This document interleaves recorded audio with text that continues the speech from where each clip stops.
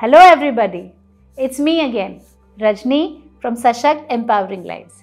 Yet another week, yet another topic. So, what are we going to discuss today? Today we will talk about creating a sensory-friendly home. So basically, what does it mean? A lot of you ask that question to me. My child has sensory issue, my child has sensory issue. Sensory issue, I'll give a very quick explanation. Basically, sensory issue means that there are in total in our body, there are 8 senses. 5 you already know. The visual, the auditory, the olfactory, that means the sense to smell, okay, the taste and the touch.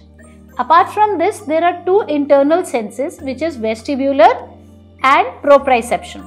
Vestibular means the sense of body balance. When a child is walking and falls down time and again, then vestibular dysfunction is there, right? So vestibular is basically body function and proprioception is sense of pressure.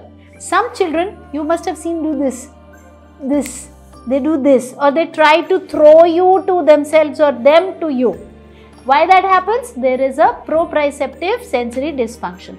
There is a need for pressure, and for this the OTs, they give the weighted jackets and they roll the child in a blanket, okay, and then they give joint compression, all of that they do. So these are the 7, and the 8th one is interoception deficit. Interoception means the ability to recognize if the body is hungry, if the body is full, like I want to eat or I don't want to eat, the ability to feel the pain if you get a cut. There are some children with autism that will not feel the pain when they get a cut. So that is interoception deficit. So very quickly I summed it up for you. What all are the sensory deficits or the sensory dysfunctions that your kid with autism will be feeling from time to time. So far so good. If you're liking the content, please go ahead and share, subscribe and press the notification button. Also like if you're liking the content so that you don't miss anything when more videos come up. Also, there is more of learning that we offer on the Instagram every Tuesday 8:30 to 9:30. You can go in the description and click on the Insta handle, and from there you can join every Tuesday 8:30 to 9:30. There is a live program that happens where I take up parents' questions and answers. Also, we have the weekly Masterclass, Autism Masterclass, where I train the parents every Friday 7 p.m. to 10 p.m. The link of which is given in the description box. Alright, so having said that, let's continue with our topic of sensory dysfunctions. Now, creating a sensory friendly home, that means you have to first identify if your child has a sensory deficit. Say for example, if your child, you start the mixer and the child shrieks, doesn't like the sound of the mixer or the cooker, or now that Diwali time is around, the sound of firecrackers, and they will shout. Sometimes if there is thunder and lightning and gad gad gad gad happening and the child is scared, too much scared, more than what a regular child would get scared, and you're like, what's happening to this child? Why is this child so freaked out? Those are auditory sensory dysfunctions. Same way, certain colors can be very piercing to the child.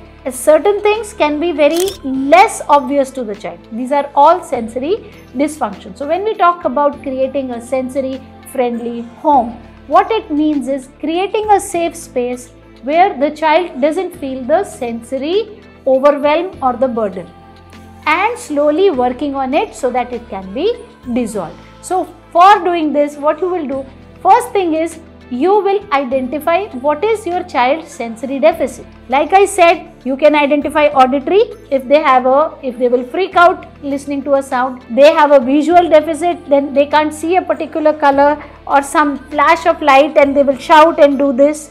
All of this they will do. That is the visual sensory deficit.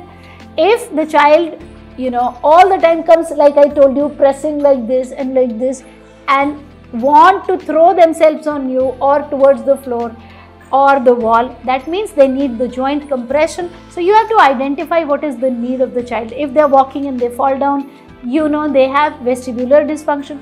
So when you create a friendly home environment, what do? Now you cannot stop cooking dal or using the pressure cooker. You cannot control nature and natural forces. There will be thunderstorm and lightning. You cannot.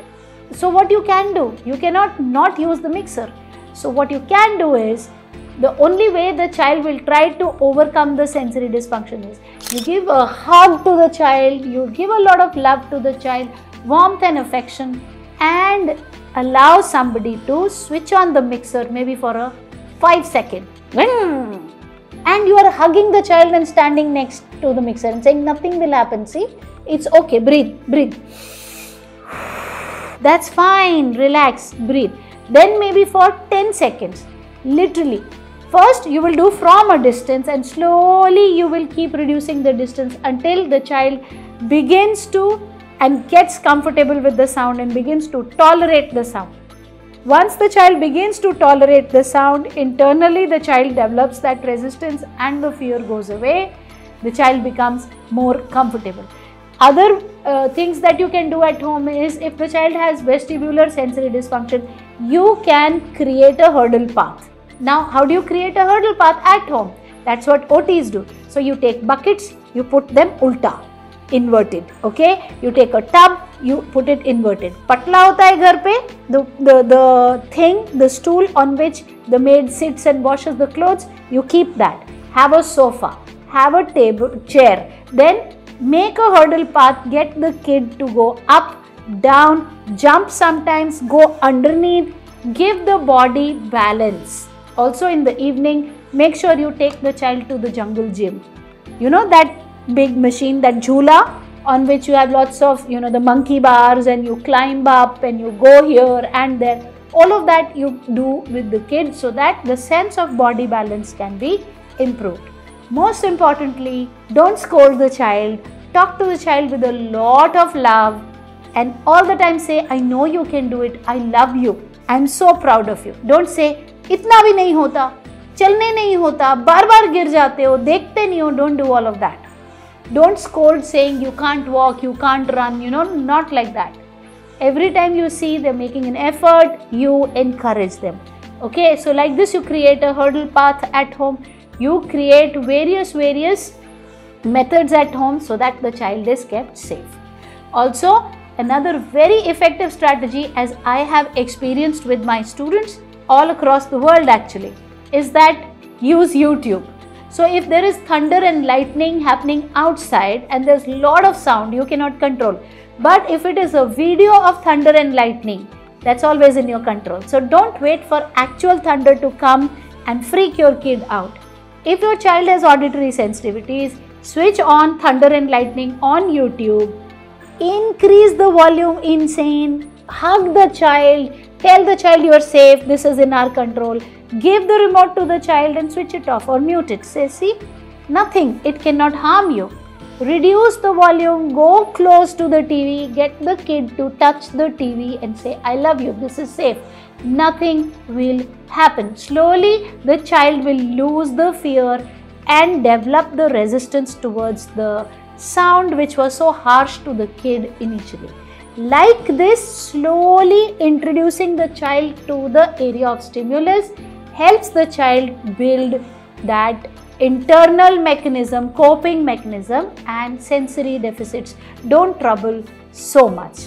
Also, for a vestibular dysfunction, make sure you don't have too many edgy corners in your house. Okay, so say for example, if you look at my table, so for me to work in my office with a table with edgy corners is okay, but at home we must have round corners. Okay, so just reduce the edginess so that while they are walking, and don't scold them, you are clumsy, you don't see, you bump into walls and you bump into tables. No, it's the vestibular dysfunction. So create a sensory safe environment. Get the kid to go past that place and not get hurt. So these small changes as you make in the house, your child's life becomes more happy, peaceful, and less prone to accidents and less anxious. I hope you liked the content. In case you liked it, you loved it, please give us a good comment. I love to read your comments in the comment section. Press the like button, press the notification bell, subscribe to the channel, and I shall see you next week with a brand new topic.